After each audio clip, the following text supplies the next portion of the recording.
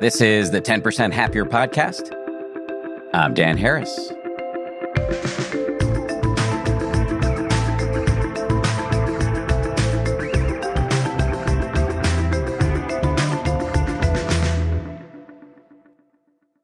Hey, gang. Greetings. I have this vivid memory of being on a beach vacation with a bunch of friends many years ago when I was first getting interested in meditation. I was lounging and reading a book about Buddhism. And one of my friends spotted me reading this book and remarked that he could personally never do Buddhism or meditation because he was a comedy writer and he needed to retain his capacity to be judgmental.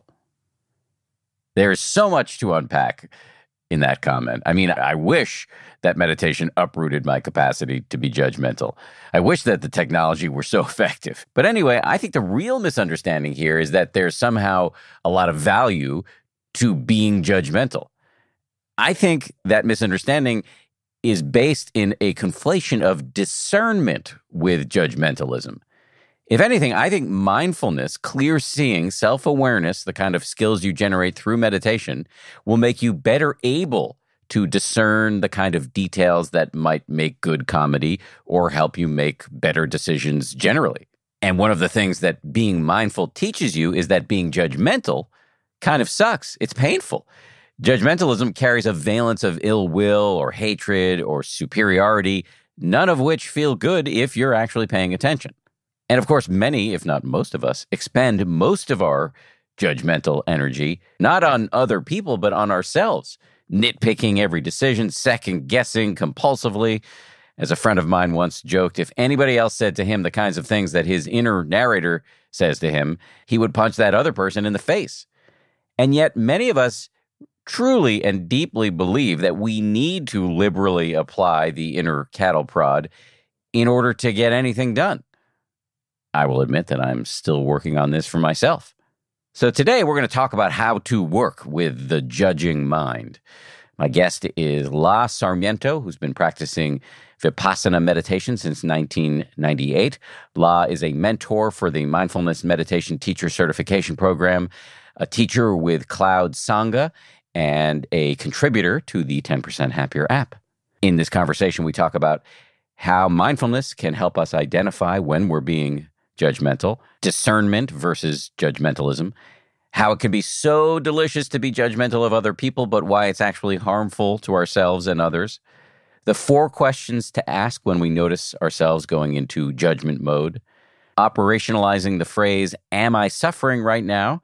as a life hack par excellence, investigating the motivations behind our striving for success, and why owning up to it when we've been a jerk is sometimes the exact right answer.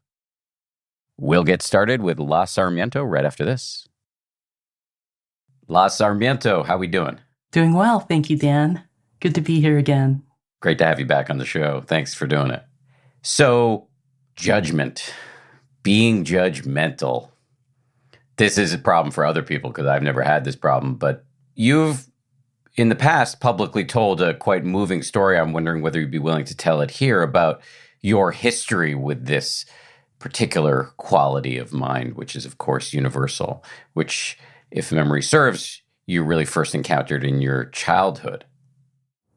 Yeah, thank you, Dan. So as a very young child, when I was about 5 years old, I recognized or realized that I was queer, I was non-binary, and of course didn't have any vocabulary for that at that age in 1969. So basically, I felt there was just something innately wrong with me. And so the concept of judgment came up from this fear of being less than other people and doubtful and insecure of myself. So being judgmental of others was really a way for me to feel better about myself. And so it really kind of stemmed from this place of deep insecurity, doubt, lack of belonging, acceptance in a world that I intuited at a very young age didn't accept someone like me. What form did this judgmentalism take? How did it express itself? Yeah, so it could express itself like being competitive. I would compare myself to others and try to beat people out, whether it be academically or athletically, just trying to be better than everybody else is how it showed up for me. And thinking that people that didn't meet the standard that I had set for myself were less than adequate or less than who I was at the time. And it created a sense of superiority, a false sense of superiority, I would say, and to a certain extent, a way of further isolating myself. And that's something that I later in life recognized was that was happening, was I wasn't creating more connection. I was actually creating separation by comparing myself and judging others for being less than who I had myself be in the world. Just to say, I think it's really useful to talk about this, and I appreciate your candor. So you talked about it in a childhood context. Did it play out through your adult years as well? Yeah, I would definitely say it played out a lot in my relationships. And it became actually more internalized. Like I started judging myself more in this comparison to others. And so I furthered the story that I was less than others. Like, for example, when I started teaching the Dharma and mindfulness, I would compare myself with my colleagues, thinking that, oh, I went on way less retreats than they did. I'm not like a very naturally inclined sitting meditation person. I try to integrate mindfulness and the Dharma into my everyday life. And so going on long retreats wasn't something that interested me at all. And so when I was dubbed a teacher, I began to doubt, oh, am I actually really qualified for this? And why are people inviting me to teach when I definitely don't have the same credentials or qualifications as many of my colleagues? And I even put the story on, well, how many immigrant non-binary people of color are there in the Dharma when I was there? And I was just there to check off a bunch of diversity boxes. I mean, that's how kind of low I got with myself. And so I would judge people that believed different political beliefs as I did, who weren't spiritual like I was, all in the name of trying to feel some sense of superiority or some sense of, like I was someone and not nothing. You mentioned the fact that you come from an immigrant family. I believe you've also talked about this kind of, it's my term, not yours, and maybe it's going to work, maybe it won't, but this kind of compensatory judgmentalism that your parents adopted as well upon arrival in this strange new country. Yeah, exactly. And it was really interesting because as people of color immigrated from the Philippines, they became actually more judgmental of other people of color than the dominant culture. And so we were taught to, if we were going to survive in this country, it really was about assimilating into the dominant culture versus being proud of where we came from, our own heritage. And so that was another mixed message I got, that I wasn't acceptable or good enough or okay in this country. And so I feel in a lot of ways my parents' judgment of others also stemmed from feeling inferior and coping mechanism to feel more superior within themselves. Now that you're a grown-up and you have, at least in my mind, unimpeachable bona fides as a meditation teacher, do you still notice judgment coming up in your mind directed at other people or yourself? I definitely notice when it arises. Like even this morning, I woke up and I was feeling really anxious. And I'm usually pretty easygoing and peaceful. And I'm like, why am I feeling anxious? Then I thought to myself, oh, because I'm going to be on this podcast with Dan this afternoon. And who am I to be on this podcast with someone like you and in a podcast like this? And I just recognized oh yeah, that's my younger self, my inner 5-year-old who got a needs improvement in show and tell, really not wanting to show up and be in front of however many people will be listening to this. What if I mess up? What if I don't say the right things? All these things started coming up and I just had to pause and just use the practice in this way of oh yeah, buddy, you're struggling right now. You're scared, you're insecure, you're doubtful, and just really acknowledging that was what was happening and just taking some breaths and reminding myself that I've been on this podcast with you before. I will do the best I can. And if that's not good enough, I'm just happy I showed up. For the record, I have no doubts about whether you deserve to be here. So just to say that, and if you mess up, we'll edit it out. But I want to put a pin on something you did with yourself or to yourself in that moment of anxiety, which is you very specifically talked to yourself. You use the word buddy. We've done episodes on this, and I find this to be incredibly compelling. The idea that we can counter-program against these ancient neurotic programs we've got by very deliberately talking to ourselves. I'll just shout out Ethan Kross, who's been on the show before. He's done quite a bit of research. We'll put a link to his episode in the show notes. He wrote a book called Chatter, and he's done a lot of research at the University of Michigan into our capacity, our now proven capacity to talk ourselves down from whatever ledge we've talked ourselves up onto. So can you say more about how you operationalize this insight?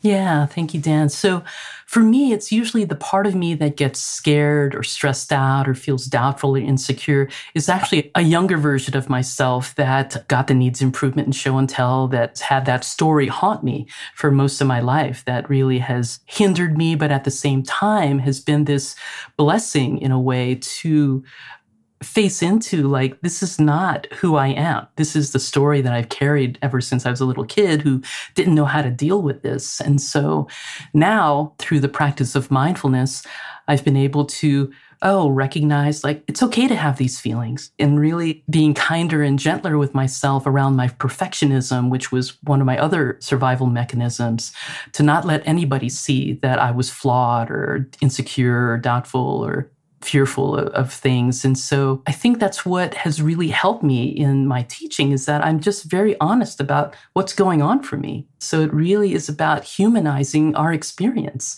And so if someone who is labeled a teacher or a leader can own, like, oh yeah, I do feel scared, or I do feel insecure, then it hopefully makes everyone else feel like, oh, well, maybe it's okay to feel those things. We all have sort of this tendency in this culture to hide behind some facade that's not really who we are. And I just basically got tired. It takes a lot of effort to keep trying to present in a way that's inauthentic. Yes, you're doing the opposite of the curated Instagram feed. And I think it's extremely healthy. I've heard this term, I don't know who came up with it, cathartic normalization. Now, it's possible, as Brené Brown, the great sociologist and researcher, has pointed out, to overdo that, but you're not. And it's very helpful to talk about what's happening in the mind. And then, of course, what you add is how to deal with it. You talked about mindfulness there, but one of the old cliches about Buddhism is that there are two wings of the Dharma. There's wisdom, which you can define as seeing clearly, and compassion. And in your morning routine, talking yourself off of the ledge of anxiety this morning, I heard both wings. You had to have the mindfulness, the seeing clearly, the wisdom to notice that this was happening, that you were having this inner dialogue. And then the compassion or warmth or friendliness, you might even say love, to give a shit and try to give yourself some first aid. Right. Exactly. And, it's been this process of kind of reparenting myself because, as much as my dear parents tried to raise us well, everything was about hiding all those aspects of myself. Like, just suck it up and just keep moving on. We're immigrants. We can't dwell on our feelings or disagreeing with something. We just have to keep moving forward. And so for me, it really was a way of accepting, this is who I am. And these are feelings that are very human that I'm, as an adult, really allowing myself to feel and allowing myself to take care of those feelings and not putting that on anybody else, whether it be my parents, my partner, my friends, that it's my responsibility to take care of them in that way. And so sort of the litmus test for me is always noticing when I'm suffering. One of my dear teachers, Eric Holvig, said at the end of one of the retreats, and this stuck with me for probably 20 years now, if there's anything you're going to take from this retreat, let it be these two things: to practice every day and to notice when you're suffering. And when I can notice at any point in time during the day when I'm suffering, whether it be physical, emotional, mental, spiritual, then I tell myself to just slow down, take some breaths, acknowledge, honor, nurture whatever is going on for you, and it'll be okay. The more I push it away or try to suppress it, it just keeps coming back at me. So if I can process these emotions and feelings as they come up, then I'm not harboring a lot of that stuff in me all the time, which I think many of us in this culture do. And then we explode, or we make unskillful choices or decisions or actions or speech because we're just constantly in reaction to whatever is right in front of us. I've said this before, but your story about what was said to you at the end of the retreat reminds me of this mini realization I had when I was on a retreat once, which is that if I'm suffering, there's something I'm not mindful of. Yeah, exactly. And in noticing that suffering, then we become more mindful. And there's something we can actually do about it if we choose to, if we remember to. And that's the other part, is remembering that we have a choice in how we proceed once we get that we're suffering. Sometimes I'll be suffering and then I'll just like sling another arrow or two in there, or 3 or 4. And it's like, wow, I'm really shooting myself up here. And so I think as I get older, as I get more mindful, I'm much more sensitive to the fact, like, yeah, I don't want to suffer. Like, I'm totally open to experiencing pain in this life. It's just a given. But I don't have to add to that pain by the stories I tell myself, or internalizing stories society says about someone like me, or what somebody else may be projecting on who I am. Yeah, so it's more of this discernment. And I think the more I discern, the less I judge. You've said that when you notice judgment in your mind, there are 4 questions you ask yourself. Can you run through those? Yeah. So usually, is my heart open or closed? Am I suffering or am I free? Am I feeling empowered or disempowered? And am I feeling connected or disconnected? Why those questions? I think for me, they in particular just kind of go to the root of it. Because if we're feeling disconnected, our heart's shut down, I'm not feeling empowered. And if I'm suffering, that it's painful. Like, it's physically painful, it's emotionally draining, it's mentally exhaustive. And then especially around feeling disempowered. It's like, oh, I've given away my power again. Oh, I've appeased, or I've allowed someone to like step all over me again.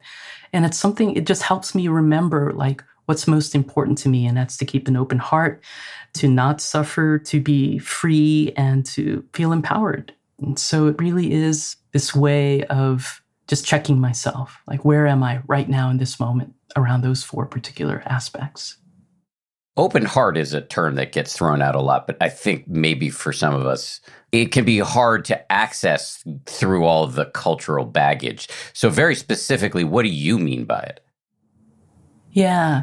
So, our culture tends to be like your heart is like wide open or closed. So it's like this off and on switch. And my dear teacher, Joe Weston, often talks about, what if we upgrade to a dimmer switch? So rather than it be totally open 100% or totally closed 100%, depending on the situation, we use our dimmer switch to be like, oh, when I listen to the news, my heart is about 20% open. But when I'm playing with my dogs, it's like 95% open. And so there's this continuum of open-heartedness, so that it's not making oneself totally vulnerable, and at the same time, it's not totally shutting ourselves off from life altogether. But it's like, depending on the situation, how do I discern how open I feel is safe enough for my heart to be in this situation or with this person?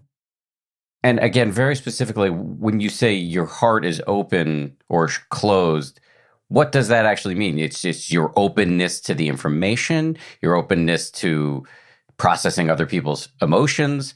What do you mean specifically? I would say it's like my capacity to be willing to engage, to be willing to cultivate patience and understanding and respect and love and compassion. So it's having that capacity to be present with life, no matter how it's unfolding, whether it's something joyful or something that's really challenging and painful, but to be there with it is what I mean by my heart being open. It's kind of the opposite of being judgmental. Yeah, exactly. Judgment creates separation, creates pain, it creates this sense of isolation, not belonging. And it's all the ways that we as humans are not wired to be. We are wired to actually be social on a continuum as well. And so we're all different, and what that means for us can vary.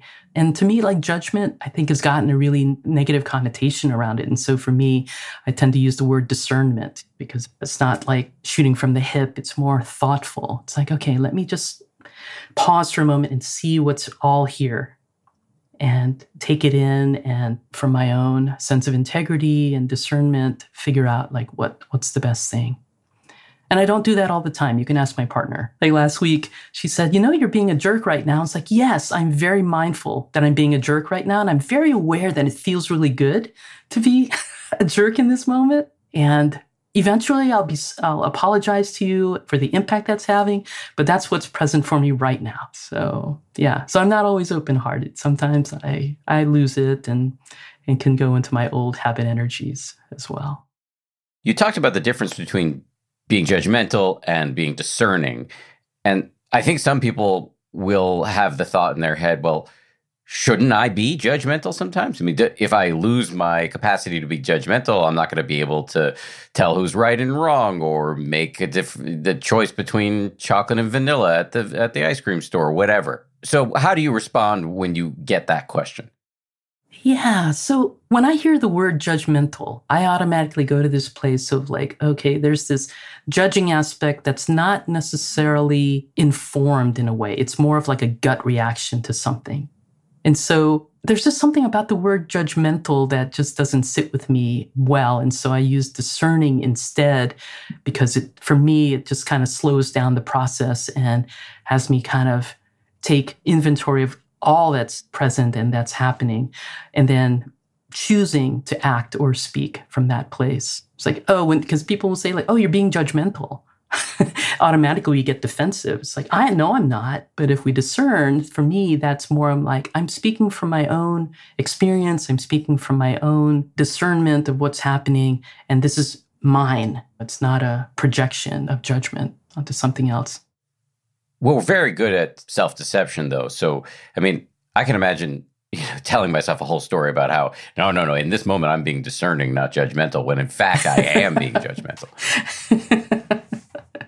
That's why we practice mindfulness, Dan. It's because we're aware. That's like, I'm trying to pull the wool over my own eyes or somebody else's eyes. The other skeptical question I could imagine arising in the minds of listeners on this topic would be something along the lines of, isn't there some deliciousness to being judgmental at times? Isn't that the basis of comedy? Isn't gossip fun? I'm having trouble formulating the question exactly, but do you understand what I'm pointing at? Yeah. So I think it's really around context. And there's a lot in comedy that folks get away with that you wouldn't necessarily get away with in a everyday conversation per se. When I first watched this one comedian, Russell Peters, and he was making fun of all different kinds of mostly Asian accents and stuff, it was like, I noticed myself like, oh, I'm like laughing at that, because in certain ways, especially when he did accents from the Philippines, it was like, oh yeah, that definitely sounds like my parents. But I've seen Dharma teachers do this where they will imitate their, like, say, Indian guru, and that's just not cool. So it to me, it like really depends on the context of which we're doing this. And there are definitely comedians that get called on some of their comedy, like Dave Chappelle and et cetera. So it really is a fine line depending on who's receiving the entertainment and whether they think it's appropriate or not. How can I judge that for anybody but myself? Where do you stand on the good gossip sesh? There's definitely a little, especially like if it's somebody that I'm not very fond of or I don't respect, etc. And then I'll feel into that a little bit, and then I'll pause and remember, like, would I want anyone else to be talking about me this way? And it usually is. I'll get into a conversation with someone, we'll go off on somebody, and then I notice, like, oh, it just doesn't feel good. It doesn't land well in my heart. My body starts to get a little tense. And especially being immersed in the Dharma and mindful speech for 23 years, it's like, yeah, it's like not ethical. Yeah, it's definitely something a lot of people do. Almost everybody does. And it's also hurtful. And so much of our practice is about not causing harm. And I've definitely caused my share of harm through gossip. And I try to watch that as much as I can. But there are definitely times when I'm just like dishing and, totally participate. But in the end, like later, I'll have a lot of regret or remorse around it. Coming up, La talks about the concept of eating ice cream while also serving the world. And they challenge the assumption that the only way to be effective is through fear and self-laceration. Right after this.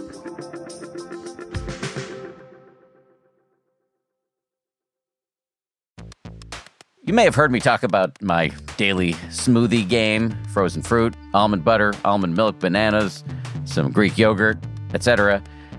Lately, I've been adding a little bit of Kachava super blend to the whole concoction. Kachava is a plant-based super blend made up of superfoods, greens, proteins, omegas, vitamins, minerals, antioxidants, and probiotics.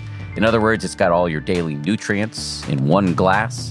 If you're in a hurry and you don't want to make a smoothie, you can just add it to ice water or your favorite milk or milk alternative. I, though, like blending it up with my smoothie. They have 5 flavors. My personal favorites are vanilla and matcha. It tastes great and keeps me full for hours.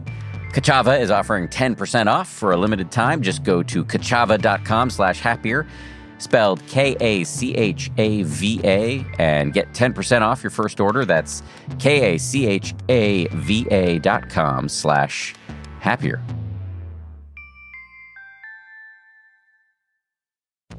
This episode of 10% Happier is brought to you by New York Times All Access. Always cool when a brand I love wants to advertise on this show. I've been an avid reader of the New York Times for at least 30 years. For the best in news, analysis, and culture, there's only one New York Times, and now you can enjoy Times-level expertise in the areas of games, cooking, product reviews, and sports with a New York Times All Access subscription. In addition to original reporting from journalists across the world, you can unwind with Spelling Bee, Wordle, the crossword, and more. Enjoy delicious recipes and daily inspiration from cooking experts. Explore independent reviews for thousands of products in Wirecutter and discover in-depth, personalized sports journalism from The Athletic. New York Times All Access, everything the Times offers, all in one subscription. To subscribe, go to nytimes.com/allaccess.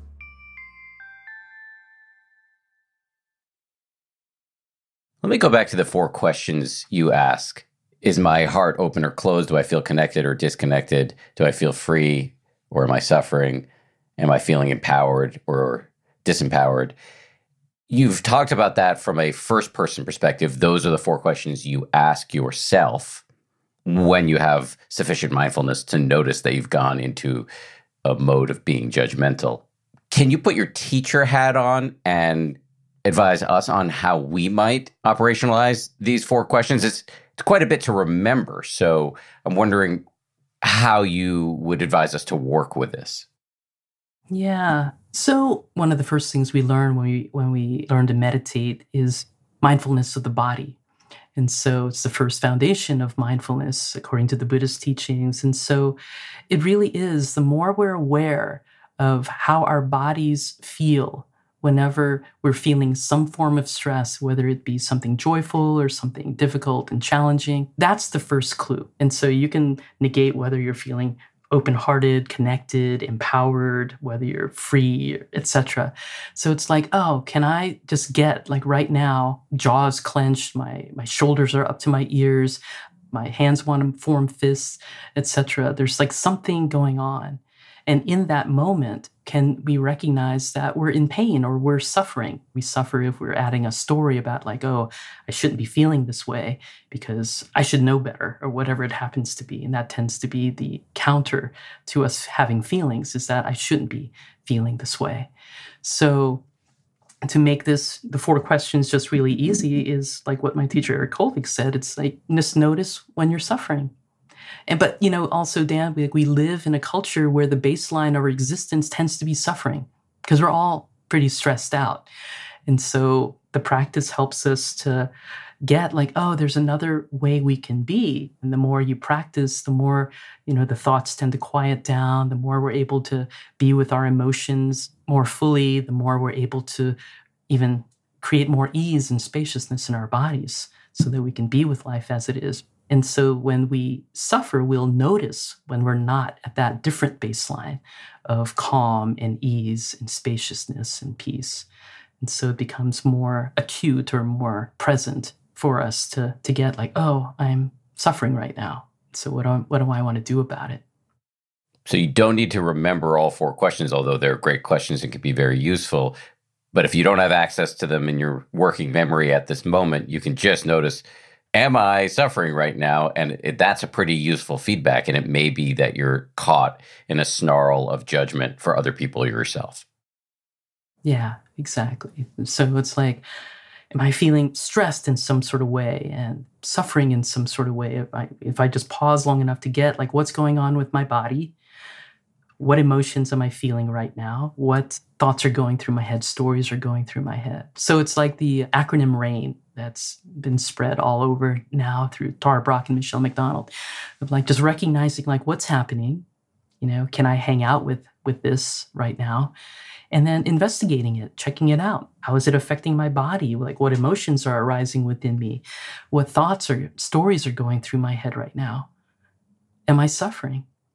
Even if you just carry that phrase around with you, like, am I suffering right now? That would be enough. Because the Buddha taught 2 things, suffering and the alleviation of suffering. And that's what all this practice really is about, is how to be with our suffering so that we can actually live our lives fully. I mean, I think it's quite a beautiful whittling down of the ultimate and most profound life hack. Are you suffering at any given moment? And if you are, can you stop, investigate, and be cool with yourself in that moment? That is, I think, the life hack par excellence. Yeah. I'm a very simple teacher. I don't need to kind of expound on it. Just like how my parents were with me. It's like this. My father has this really great phrase, like, think about it. Just stop and just think about like what's happening right now. And that's another question I ask myself throughout the day. It's like, all right, buddy, what's happening right now? Just randomly throughout the day. Like, what's going on? Because oftentimes we're just caught up in our Zoom meetings, caught up with work, caught up with our relationships. But to pause long enough to get like, oh, yeah, what's present right now? Does anything need to be tended to in this moment? Let me ask you another question that often comes up in this context, and this pertains to judging ourselves. I hear this a lot, and I can even hear it a lot in my own inner dialogue. I will achieve nothing if I don't liberally apply the internal cattle prod. How do you respond to that? Because I'm sure I'm not the first person to articulate that concern to you. Yeah. Well, it's interesting, right? Because some people need that kind of push to get motivated, and maybe that could be a skillful means. But if it gets to the point where it's harmful or painful, or we push ourselves way too hard, we overwork, we overcommit, we don't have time for anything or anyone or ourselves, then that's not really living. It's like, well, what are you trying to achieve anyway? Would be my question. Like, what is it that you want from this life? Fame, fortune, or just happiness, like ease? I mean, I used to push myself. I used to be a very much more of a striving kind of person. And a lot of that came from my doubt and insecurities and about myself, and that I needed to prove that I was worthy of existence, and I had to do all those things to prove that worth. And when I finally realized, like, I'm already worthy just because it's my birthright. It's just, I'm a human being. I deserve to exist, and I'll do what I need to do, but I don't have to prove my worth to anyone anymore. And for somebody, who has social identities like myself, that's quite liberating, because so much of my life was making up for the fact that I was an immigrant, non-binary person of color, which I often will say, like, all my identities are trending right now. And so, yeah, once I got like, wow, there's nowhere to get, but just be here, accept yourself, love yourself. If other people don't love or accept you, it's not about you. And so it was really about decolonizing my heart, mind, body in so many ways from those internalized messages that I got from the culture. I'm going to keep pressing you, not because I disagree in any way, but just because I suspect there might be people listening who are as yet unsold. So let me invoke my dad, not an immigrant, but second generation American, Jewish. And he had a little motto, which was the price of security is insecurity.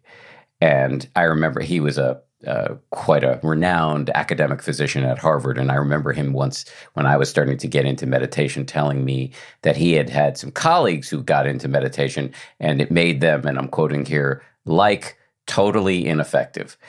And I can hear my dad saying, okay, so you're going to rest in your inherent worthiness, but does that lead to total complacency? Do you then sit and eat ice cream forever?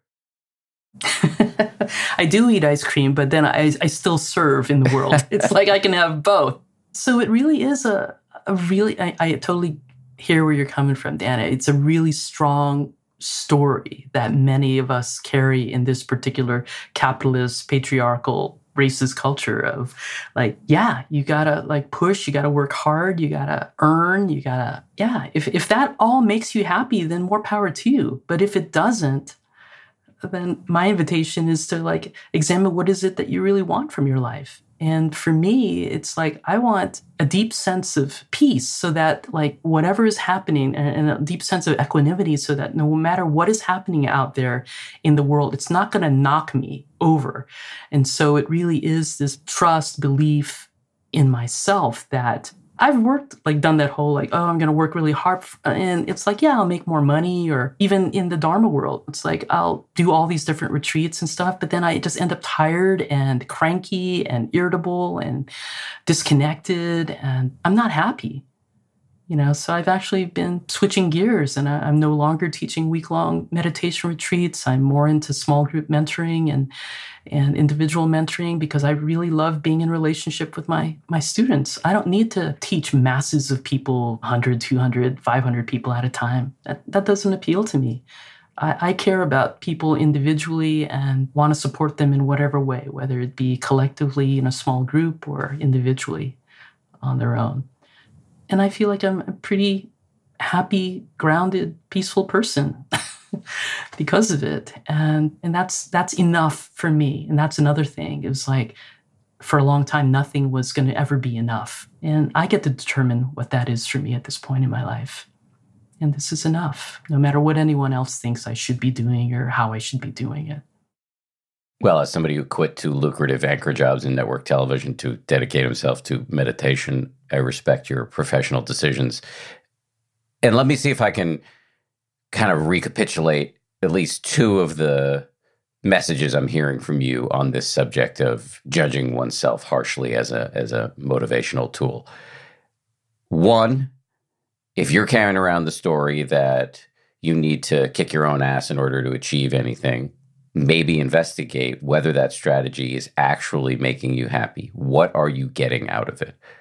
Two, maybe investigate an assumption that might be fueling this story that you need to kick your own ass in order to get anything done. And that assumption might be that you can't be effective if you're motivated by anything other than fear and self-laceration.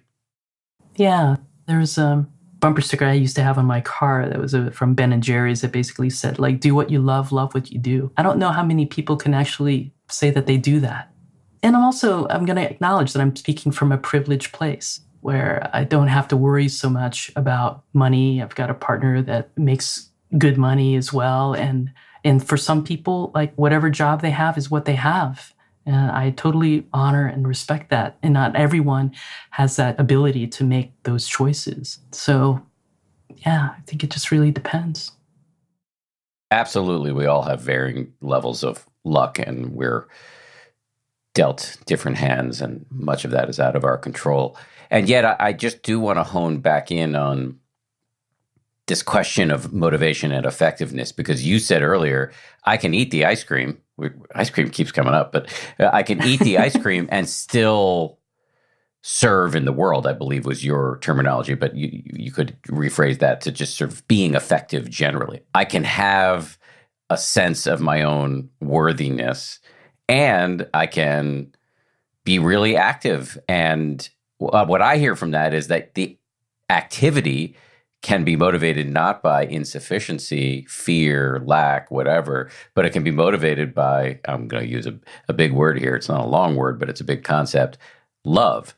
And I don't mean that in the most string music swelling, white light type of way. I mean just sort of the basic human capacity to give a shit.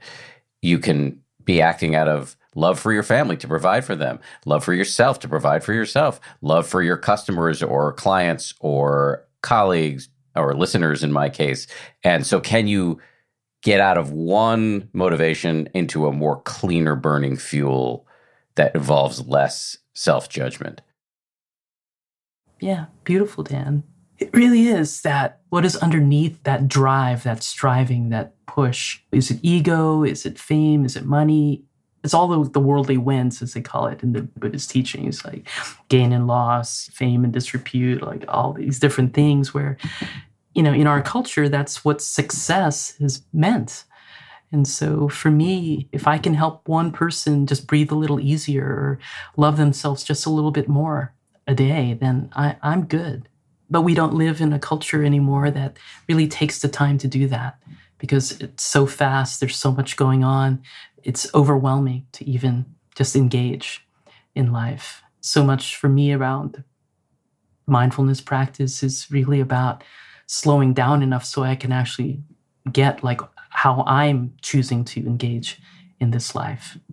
Life is going to just do its thing, but how I relate to it is the only thing I have control and power over. Along those lines of how we're relating to whatever's happening in life, in our mind, in the world, in the universe at any given moment, in preparing for this discussion, you shared with my colleague Gabrielle some thoughts from another Dharma teacher, Philip Moffitt, who asks people to ask themselves in any given moment which mode they're in, judging, comparing, or fixing. Can you hold forth on that idea? So these are just like, to me, like just three different ways we just try to survive in the world. And so, as we were talking about earlier, just like the judgment, it's just a way of sometimes feeling superior to someone else. And comparing, it's like, okay, like where am I in comparison to someone in this situation? Like, am I doing this better than they are? Are they doing it better than me? And there's always this like sense of competition in this comparing. And then fixing is like, I just don't want to deal with it. I'm just going to just take care of it and not mess with all this other stuff. And so it really is this way of, yeah, I don't like what's happening right now, so I'm just going to fix it. I'm just going to make it be a certain way so that I can be okay with it. And so in many ways, it's just judging, comparing, fixing, just ways that prevent us from actually just being with life as it is. How do you find yourself using this tool? And how would you recommend we do it on a moment-to-moment basis? Yeah, so it goes back to that suffering. It's noticing like, oh, I'm feeling insecure or inadequate or unsure of myself. And so my habit energy is to either judge that person or compare myself to that person or want to fix myself so that I can be better at whatever is going on. And so to notice that that's happening, it is to bring like compassion to the fact that like in this moment, I'm suffering right now. I'm judging myself or someone else. I'm comparing myself to someone else. I'm wanting to fix myself because I'm not enough. And so it just comes down to like, okay, noticing that that's what's happening, noticing the habit energy of any of these three qualities and pausing long enough just to have compassion for the fact that I'm just suffering right now. And can I take care of that suffering? And what I'll tend to notice is that my need for things to be different will lessen when I tend to acknowledging that that's what's happening, that the suffering is what's happening. That research that's been done that says the lifespan of an emotion is 90 seconds, but we carry so many of these emotions from childhood for decades because we never tended to it. We never acknowledged it. And so to notice when judgment, comparing mind, fixing mentality occurs, it's like, oh, I'm really not wanting to be with life as it is right now. So what do I need to do to take care of myself in this moment? I noticed that a lot in my own meditation. I heard a teacher, and I can't remember who it was, maybe it was Eckhart Tolle, say, and maybe many teachers have said this, but like One interesting question to ask yourself is, what is standing between you and being present right now? And I see a lot in my meditation that what is it? Why are we uncomfortable being awake right now? Because we're constantly like living in the past and living in the future. That's how we're conditioned. Or either like trapped in memories and stories or regrets of the past. Or if that doesn't work, then like, okay, well, maybe it'll be better sometime down the road, or anticipating, oh, I'm going to go on vacation, or I'm going to be doing this really great activity, but I can't be here right now. And so it really is pausing long enough. And I think that being present is so hard because we're just not taught how to be present unless we, at some point in our lives, run up against mindfulness or meditation or the Dharma and really get like the only truth that there is in this life is the present moment. The past is already gone. The future is not even here. And there's no guarantees that we'll even have a tomorrow. And so to me, that's what makes the present so much more precious and valuable, is like, it's all there is. But we're not conditioned in that way. We're so conditioned quite the opposite. What the hell is here? Nothing's going on right now. Well, that's good, because when you thought about the future, you were getting anxious. And when you thought about the past, you were feeling regretful. So in this present moment, like I think Eckhart Tolle even said, in this present moment, there's nothing wrong. It's right now. There's like nothing wrong. Coming up, La talks about how to celebrate rather than beat yourself up when you recognize that you've drifted off in meditation. They also talk about using our powers of discernment to separate who someone is from their behavior. That's coming up right after this.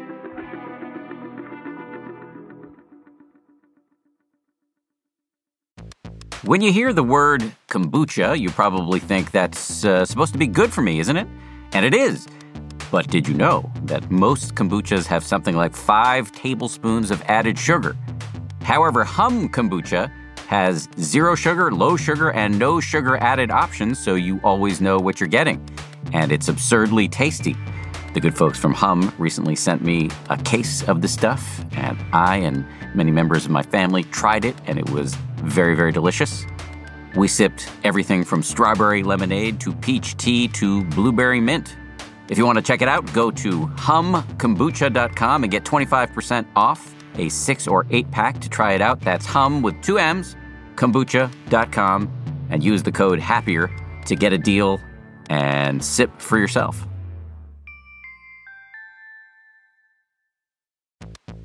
I was just talking to my wife about the fact that we had a quite positive experience recently with Instacart.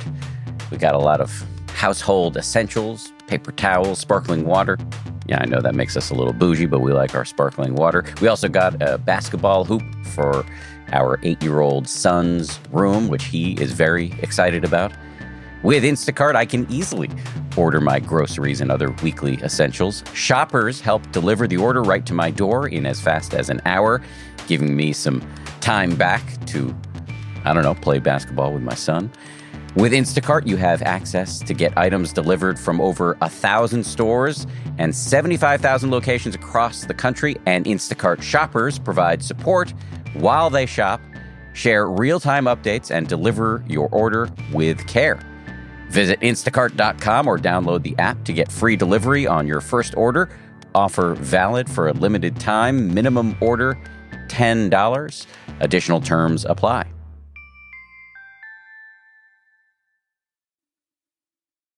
This discussion is bringing to mind one of my principal arenas for self-judgment, which is meditation, and this kind of judgment that I see come up in my own mind when I'm not awake, when I wake up from some long jag where I'm planning a homicide or whatever, and just to train myself over time to not get caught by that judgment, just to make a mental note of, oh, that's what's happening right now. I've woken up and now I'm being judgmental about the fact that I woke up, but I can fall back and include that in my awareness too. Am I making any sense?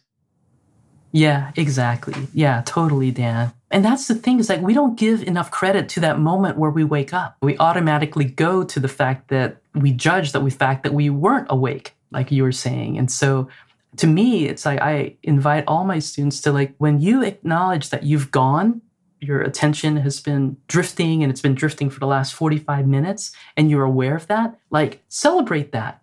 Like, that's great. Over time, the more you do this, that window of time between when you go off and when you come back will get shorter and shorter. Or you'll be aware of like, oh, I've gone off. Okay, I recognize that, and that's great. Let me just come back. Let's just begin again. And so rather than judging, it's like if we can just say we can just begin again. Just like we just start all over again.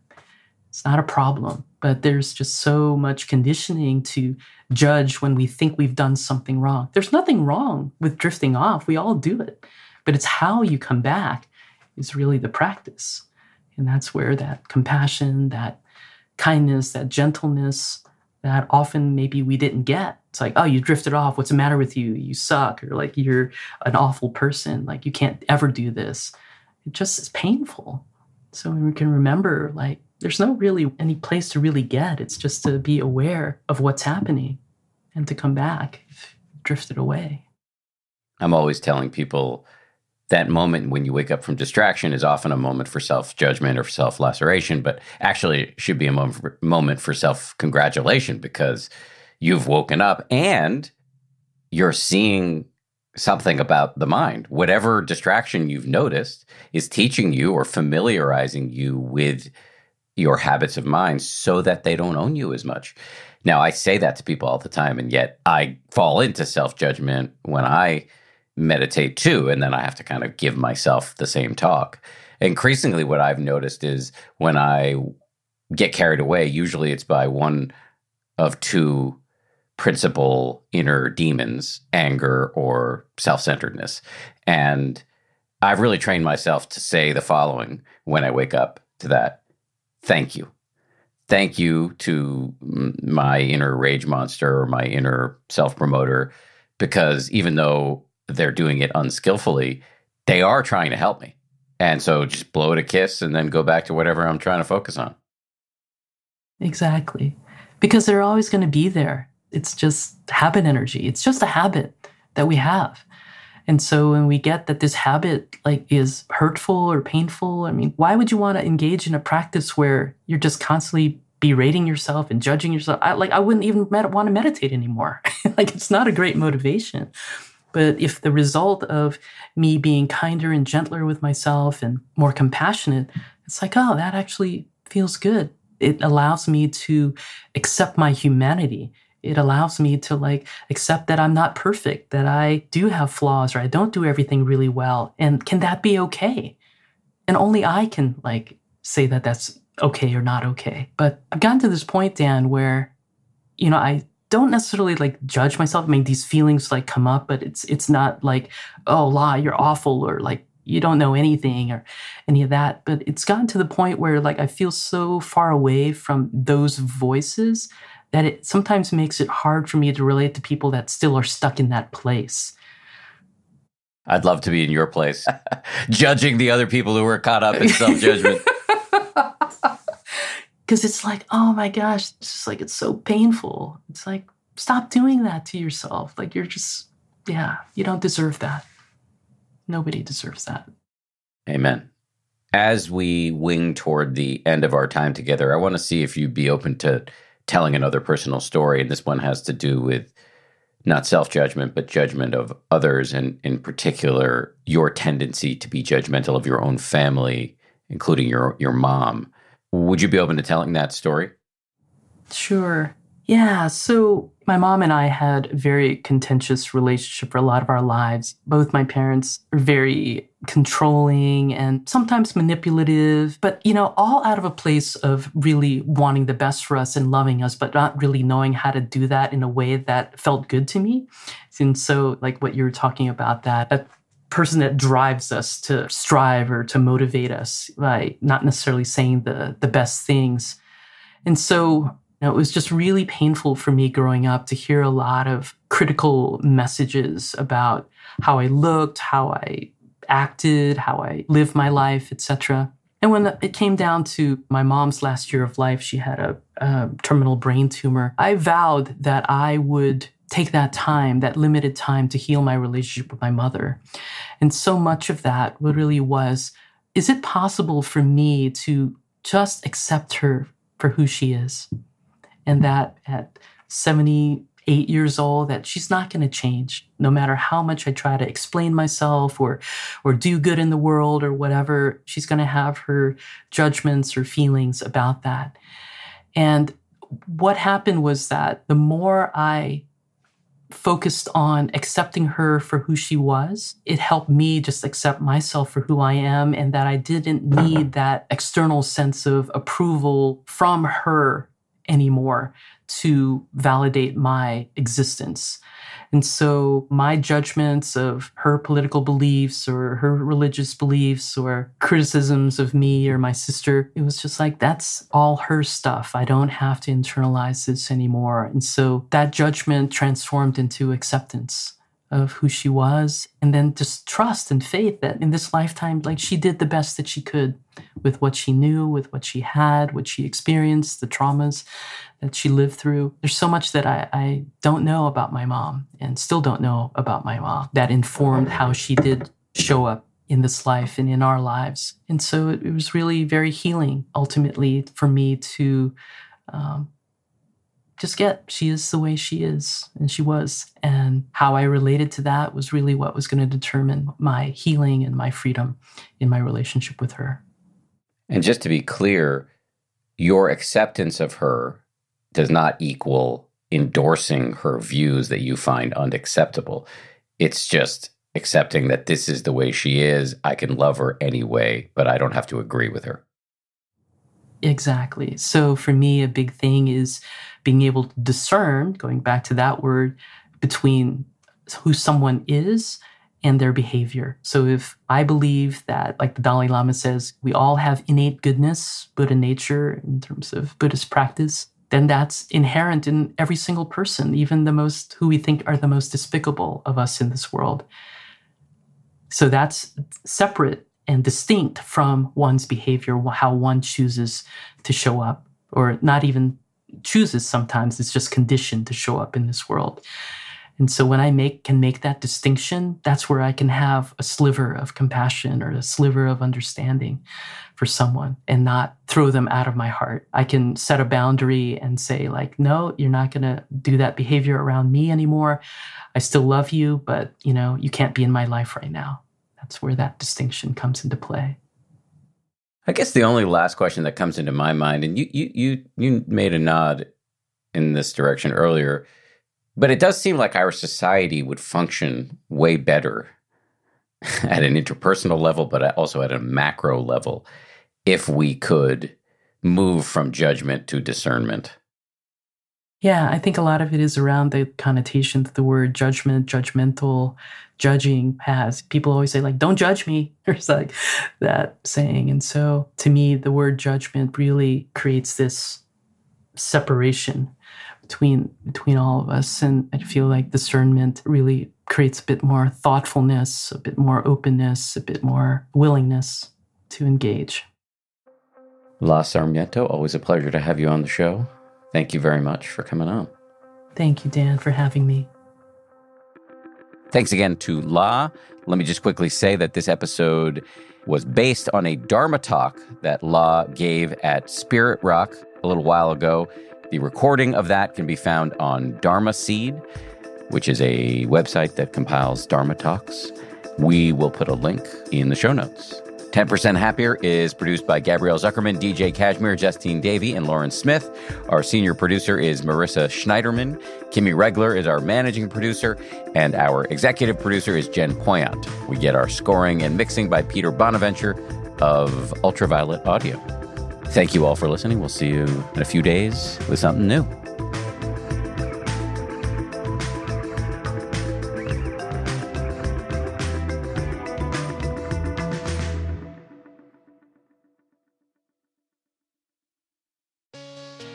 Hey, Prime members.